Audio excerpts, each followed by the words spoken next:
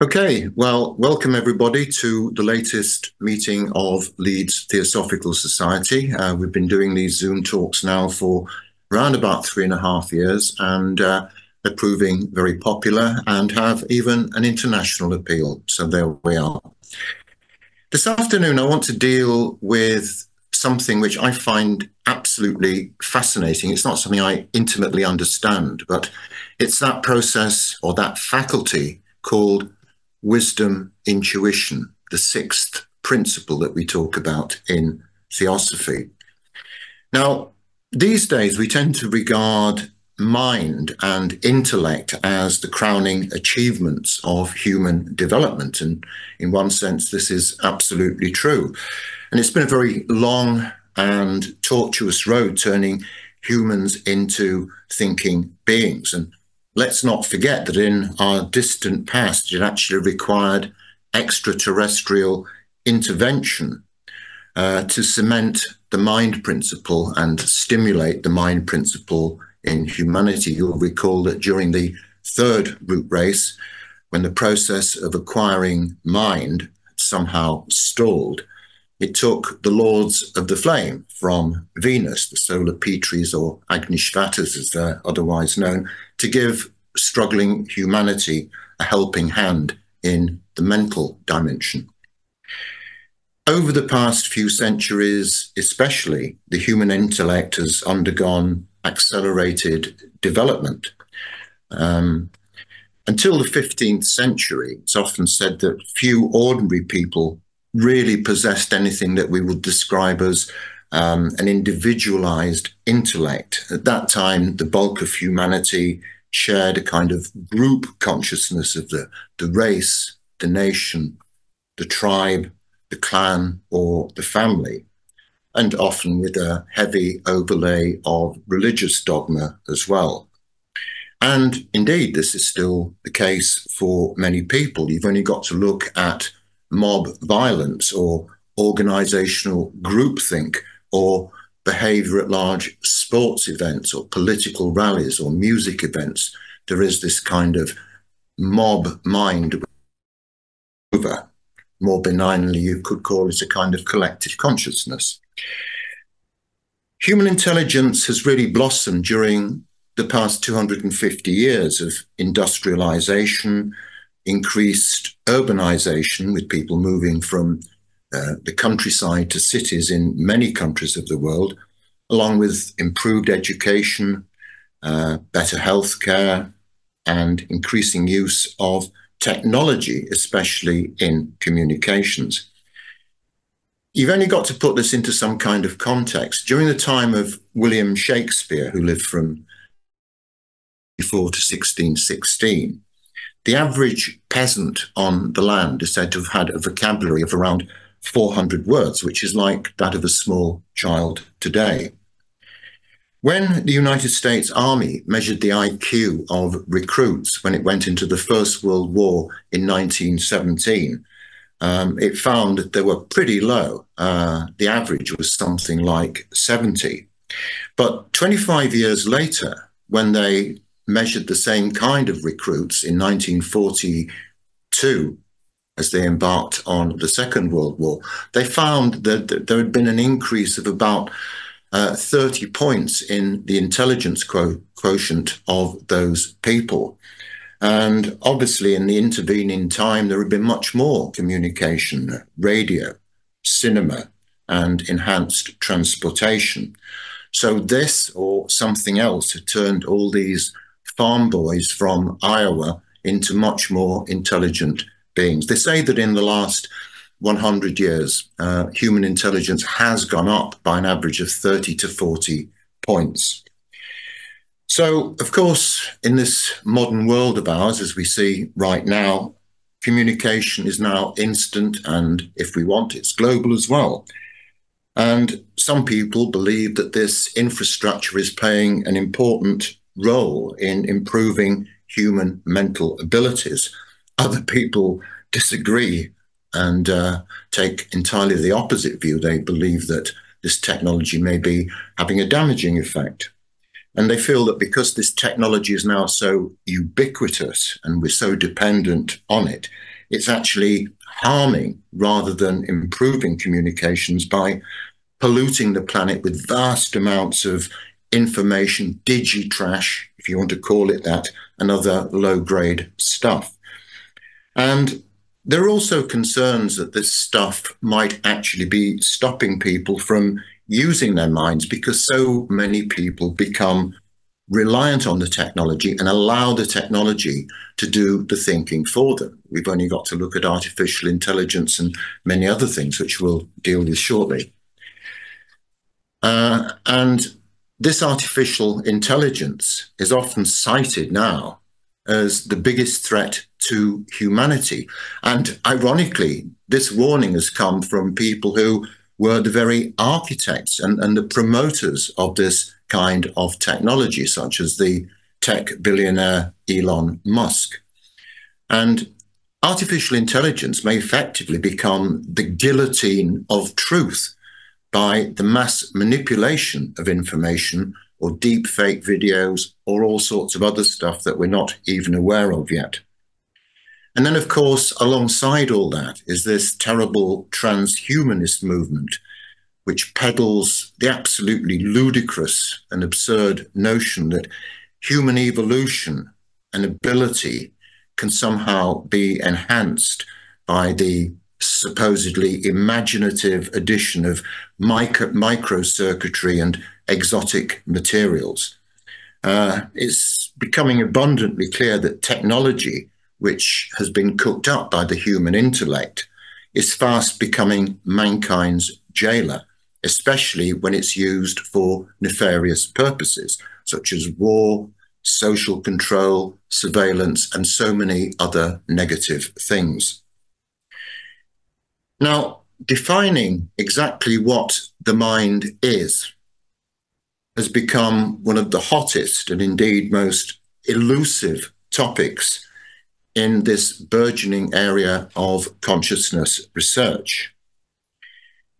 Materialist science, which is what most of science is, sometimes referred to as the new religion of scientism, remains very blinkered in this regard because it confines mind solely to the physical brain, and it regards consciousness purely as an epiphenomenon or a byproduct of the electrochemical reactions in the brain. So it can only define mind and consciousness in terms of physical infrastructure. It says mind cannot exist without a brain. Occult science, on the other hand, theosophy, the ageless wisdom teachings take a diametrically opposed view to this. So, despite being confronted by the weird world of quantum physics, which of course itself is based on non-material worlds, as well as superstring theory, which is based on the fact that there are numerous dimensions. And despite the mysteries of dark energy and dark matter, which seem to account for 95% of the universe, only a very few enlightened scientists are very slowly beginning to divest themselves of this exclusively materialistic paradigm. As we know, theosophy generally divides the mind into a lower mind of concrete, everyday, mundane thoughts, and a higher mind, which is capable of more noble things. It can conceptualize and deal with higher abstract concepts. However, there's an even more sophisticated human faculty than mind. In most people, this is largely dormant. And this is what we call in theosophy the sixth sense, buddhi, or wisdom, intuition. The actual word buddhi is derived from the Sanskrit root word bud, which means to awaken or to perceive. And it's often slightly mistranslated as intuition, sometimes as reason, or intellect, but it's actually much wider than that. It has a much wider function. It's a direct perception or awareness transcending rational thought. Madame Blavatsky, one of the founders of the Theosophical Society, described it as divine instinct. Now, when you look this up in the Theosophical Encyclopedia or one of the many other glossaries, Buddhi is sometimes described as the spiritual soul, the operating vehicle of our highest principle, pure spirit, or Atma in Sanskrit, which of course has no principle of its own. And it is the, quote, faculty which manifests as spiritual intuition, insight, understanding, all of which is far deeper and higher and subtler than our reasoning faculty. So it's above the mind. It doesn't require mind. It is another conduit of knowledge, wisdom, and information. And it gets perceived in crude ways as a voice of conscience, a sense of right and wrong, as well as the ability to perceive and appreciate things like harmony, beauty, truth, and other timeless concepts like that. And reflected through the intellect, which in Sanskrit is manas, it's wisdom offering a kind of synthesizing and unifying vision, as against the rather analytical and often divisive faculty of the rational principle. So when Buddhi is dormant, the mind is the acme of human achievement. When Buddhi is awakened and operating in conjunction with the mind, it becomes what we call the divine ego, or the soul of theosophical teachings. And in its crudest form, as well as the things I mentioned earlier, it manifests itself as flashes of insight or hunches or gut feelings, but it's rather deeper than that. Often when people do have these feelings, they have these flashes of insight or the gut feelings or whatever, they tend to mistrust them and dismiss them because they haven't been filtered through the rational mind. Now, this, I think, is a big mistake, because in many ways, this is a purer form of perception than the rational mind by itself. Put the two together and you have something greater than the sum of the parts. So it's widely speculated by many people in the esoteric world that this sixth principle of wisdom intuition is now beginning to unfold in much larger sections of humanity.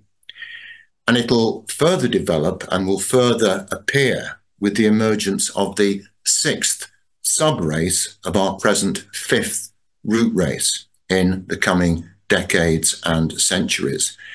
It's probably important to understand that small numbers, vanguard members of this new sixth sub-race are already in incarnation right now, and they will appear, I believe, in greater numbers. And eventually, far down the line, intuition will become the standard issue and fully functional sixth sense when we reach the sixth root race very, very far into the future. So it will be our sixth sense operating along our five existing physical senses of sight, hearing, touch, taste, and smell. It's widely commented on that certain children coming into incarnation at the present time are starting to show much more developed intuitive faculties in terms of things like empathy and compassion. Sometimes they're referred to as indigo children or rainbow or star children. And many of these children seem to be very, very resistant to the traditional left brain means of classroom learning. And they don't cooperate with this at all well. And therefore, some are, and in many cases wrongly, diagnosed as having mental disorders of some kind, such as autism or attention deficit and hyperactivity disorder, ADHD. Certainly, they don't perceive the world the way their parents and their grandparents did. So, awakening, liberating, and utilizing this wisdom intuition principle in humans will be a vital evolutionary leap forward, because it spells a major uplift in consciousness, a consciousness which operates in conjunction with, but not at the behest of, the intellect. And after all, it's intellect which has created and reinforced the prevailing materialistic paradigm which infects the world today. This prevailing paradigm, it's adopted universally by science and therefore by the majority of people. And this idea goes along the lines that there's only the physical world. Nothing else exists beyond that. This is the sole reality. And if you believe in subtle realms or mind beyond the brain, then this is just crude superstition or wishy-washy speculative nonsense. But this is beginning to change. A few enlightened scientists are beginning to go beyond this, and this is a very, very welcome sign. So wisdom intuition, when it develops, when it blossoms, it opens up entire new horizons of perception by energizing, by enhancing the faculties of both imagination and inspiration. These things, imagination and inspiration, are very, very closely allied to the intuitional principle. I think people say, oh, it's just in your imagination, as if the imagination is something that we can just dismiss. The imagination is one of the most powerful tools that we as human beings possess. And developing that imagination is something which should be at the top of everyone's priorities. So when we open up this wisdom intuition principle, it revolutionizes consciousness. And it effectively opens the doors to the soul. Over time, this intuitive principle will enable human beings to transcend the three-dimensional, five-sense physical world and form links to the spiritual and super-sensible realms. And this will ultimately produce a new way of transcendent and spiritual thinking, something which was described by the German esotericist and former theosophist Rudolf Steiner a century or so ago as active, loving, spiritual, and free. And I think we could probably all go along with that. And Steiner believed that spiritual thinking, which employed imagination, inspiration, and intuition, was the central stimulus at the heart of all great advances in the world, in science, in art, in philosophy, in religion, and in other areas of human endeavor as well. So when we extend our consciousness in this way, we change the world. However, there will always be opposition to anything new, and especially to a new non-material, non-linear way of thinking. And this opposition will come from all sorts of vested interests, not least science. And as is the case with all new ideas, and this has been true throughout human history, they're at first resisted, mocked, derided, and dismissed by cynics. And the exponents of these new ideas are attacked, they're undermined, ridiculed, cancelled, and sometimes even killed. The next stage is everybody accepts this idea, and the stage after that is that how could we believe that we didn't believe this in the first place? So humanity seems to have a natural resistance to new ways of thinking. Whether this is the way we're designed, whether it's the way we're conditioned, I don't know. But, it doesn't take the majority of humanity to reach any particular stage of consciousness, be it Buddhic, wisdom, intuitional consciousness, or anything else. You can still do this with comparatively small numbers of people buying into something like this. And a change in consciousness amongst a comparatively small number of people can have a disproportionate and significant impact on the wider world when people work in close and focused harmony together. For example, followers of the Transcendental Meditation Organization, when they set up one of their places in a local area, they found that when they started their activities, even with only quite a few people involved, all sorts of things started to change. People started going to the doctors less. The police were called out on fewer occasions. And there was just a general sense of an uplift in well-being in that local community. And they found that it took only the square root of 1% of any given local, national, world population to achieve this. Well, the present world population, rising all the time, but it's just over 8 billion people at the moment. 1% of that is 80 million. The square root of that is 9,000 people, which is the population of a small town. And it's far less than the worldwide membership of the Theosophical Society. So these changes of consciousness are extremely important, and we can deny them or we can try to cooperate with them if we wish. And during this fifth epoch of the human race, it's all been about consciousness and how it's developed. Theosophy, unlike science, has a very clear idea of what mind is all about, and it has a coherent picture of what consciousness actually is. Science, despite all its certainties and apparent sophistication, and I have to say arrogance, still cannot define what consciousness is. And we can't say this too often. It can only define it in terms of the brain. But theosophists and our fellow travelers in other similar traditions have the distinct advantage of knowing that both mind and consciousness exist in non-physical realms.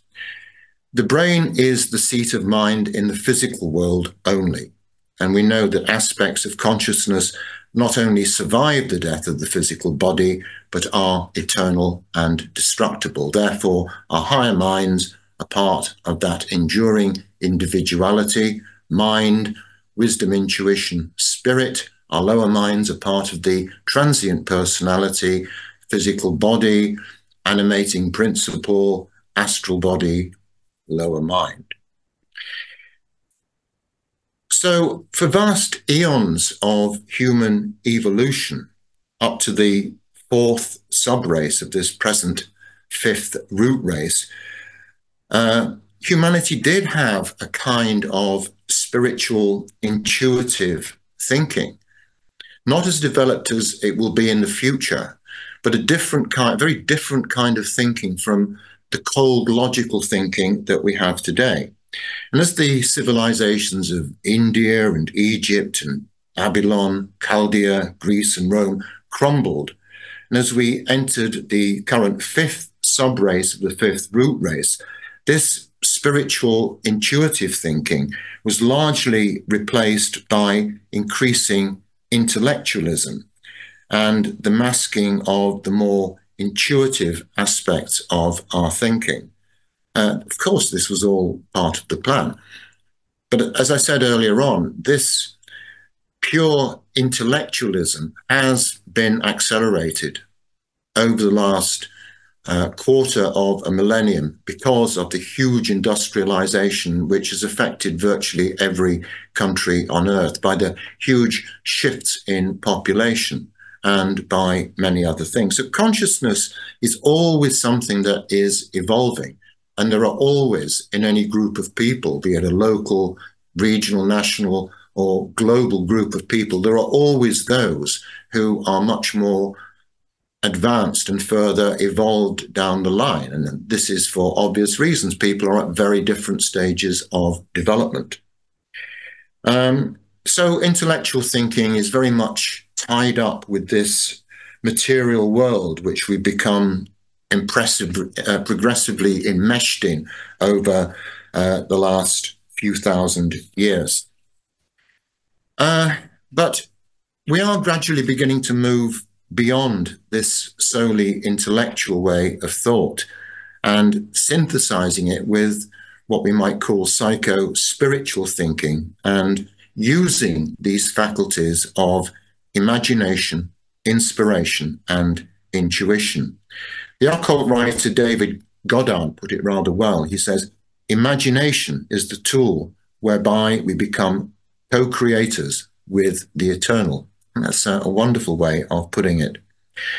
And so in the future, which we will be part of, when we incarnate again and again and again, we are part of our own future. When we get to that sixth root race, humanity will have further developed and evolved this consciousness of wisdom, intuition. The American adept, and actually it was a Canadian adept and writer, Manly P. Hall, and if you haven't read any of his works, please do, because they're absolutely fascinating. He often pointed out throughout his works how attempts by visionary people to pioneer free thinking nearly always produces the same vicious response from the prevailing powers, be they secular or religious. And moving beyond the current ways of thinking and ushering in fresh ideas have always been attacked by three forces which are desperately struggling to maintain whatever status quo there is. And these are the church, or the prevailing religion of the time, the state, and the mob. And Shakespeare wrote a lot about the mindless mentality of the mob, and we see it, as I said earlier on, in collective human behavior today. You've only got to switch on your television any day of the week, and you'll see an example of this on the news. And throughout history, only a few individuals have really dared to challenge the prevailing wisdom. And when we look back at our history, we often find, not in every case, but in many, many cases, the prevailing wisdom of any given age usually turns out to be wrong or deeply flawed or whatever. So these few individuals who do try and pioneer new things meet this heavy resistance. Look what happened to Nikola Tesla. Had we backed him, we might have free electricity in the world now and not be polluting the world with all the other means we need to generate power. Had we listened to people like Wilhelm Reich, the man who developed a machine to capture this natural energy, prana or orgone energy, he was reviled, put in prison, and he died. You look at people like, Jesus, John the Baptist, Giordano Bruno, Galileo, and many, many others. Socrates, who was forced to drink the hemlock. And of course, these are just high-profile examples. And in any age, we see that people who don't toe the line, who want to do things in a new way, are always persecuted. Look at the millions who were slaughtered by the Catholic Church during the Inquisition in its attempts to suppress new thought forms. And yet, whether it is the church, the state, or the mob, like it or not, consciousness still continues to evolve, sometimes quite slowly, and sometimes, as in the modern era, very rapidly indeed. And consciousness has certainly transformed over the last couple of centuries more quickly, probably, than at any other time during human history, or the human history that we're aware of. And yet, this speed of transformation has brought with it its own crises, hasn't it? industrial and technological development has brought war, pollution, social dislocation, economic meltdowns, massive inequalities, resource depletion, and mass neurosis. That's the price that we've paid. The number of prescriptions in all Western countries for antidepressant drugs doubles about every 5 to 6 years. And so this long-held certainty that material wealth makes you happy, which is the center point and the central plank of virtually every political party in the world, this idea, the more you have, the happier you will be, is just looking a little tattered, frankly. And I think perhaps some of you may disagree. So shifts in consciousness, outwardly at least, have become generational. We don't think like our parents or grandparents did, and our children don't think the way that we do. One of the important things to always remember, though, is the importance of free thinking. And I mention this an awful lot because I think free thinking in the modern world is under grave threat for all sorts of reasons. I think technology, I think a prevailing poisonous kind of politics and other factors are really starting to impinge on free speech. But free thinking and freeing up your mind and letting it progress beyond its materialistic prison, if we might call it that, is still a relatively rare phenomenon. It's something that we should all develop because it's essential if we're to regain and refine this intuitive faculty. But also, this area of wisdom intuition also applies to another very interesting area of research, which I've looked at in some depth over the last few decades. And this is what we might call psi research, such things as clairvoyance, clairaudience, psychokinesis, which is moving objects by mind, precognition, all these faculties which we know we have. And since the 1930s, they've been doing a lot of research into this. And there's clear research that these faculties do exist in people. One of the problems with doing research into this is if you put people in laboratories and put them in an artificial situation, their intuitive and inner faculties don't seem to work as well as they do when they're left to their own spontaneous devices. But nevertheless, they've conducted thousands of experiments over the last 70 or 80 years into this. People like Dr. Dean Radin, who is the chief scientist with the Institute of Noetic Sciences in America, has done a huge meta-analysis covering tens of thousands of these experiments, and the statistical proof is there. But science will still not admit this. It still doesn't like these ideas of telepathy and other non-physical things which it can't explain except in terms of materialistic things. So what it doesn't like and what it doesn't accept, it simply dismisses. But the evidence is abundantly clear that humans have these faculties, and they it's not only human to human. Humans have these faculties to communicate with other kingdoms of nature too, be they animals that we have as pets, or members of the vegetable and plant kingdom, or even the mineral kingdom, or even below that, the elemental kingdoms. We have these faculties. People do know before events happen. There is abundant evidence that people do have precognitive faculties. So this is all part and parcel of this new consciousness. So just to wind up, I would say that our modern world shapes and enforces conformity to prevailing views just as much as the religions and the cultures of the past did. And we need to resist this.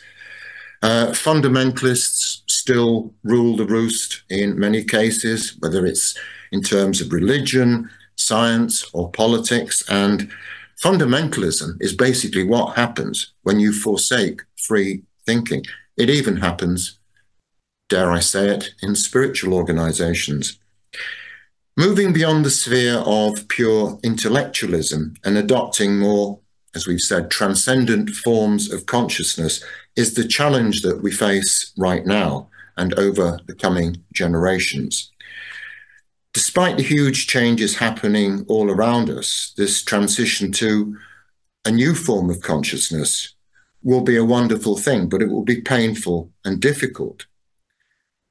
These days, we live in a world where there's very little of what you might call certainty or stability.